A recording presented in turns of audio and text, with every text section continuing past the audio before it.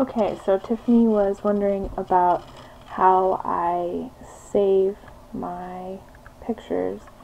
So let's say that this is my final clean edit before I maybe am gonna do any alterations, because I actually like to keep my the way that I run actions. I kind of like to do it separate.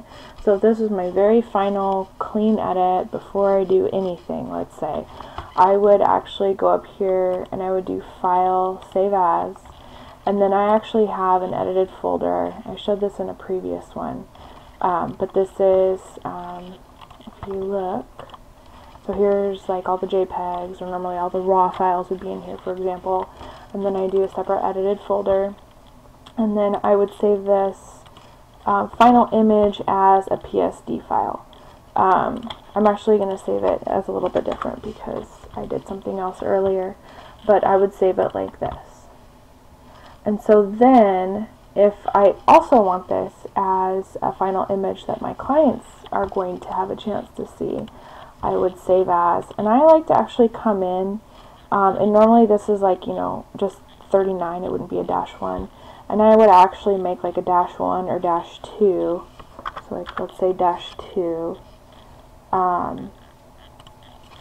how's that going to work, -1, -2, I think is what I'll have to do, and then I go and save it as a JPG, or a JPEG, I guess, and I would save it that way. And then from there, so I'm actually going to cancel that. And then from there, let's say I run an action. I have tons of some really awesome actions from Wish Photography that I use a lot. So let's say I wanted to use the Bella action, which I like a lot. That's a fun one. And so I would go in, and I adjust my layer or what have you, and might, paint some of this off or whatever, but let's just say I was going to save it just like this. Then I would actually go up here, save as, this is -2 or -3 or whatever, as a JPEG file, and then I would save, and I actually usually save it at like 10. I don't usually save it at the max. And then I would say okay, but I'm actually going to cancel because I'm not going to save this particular image.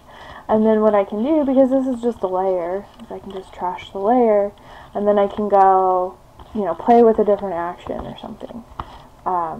So that is essentially kind of a quick version of how I save my images.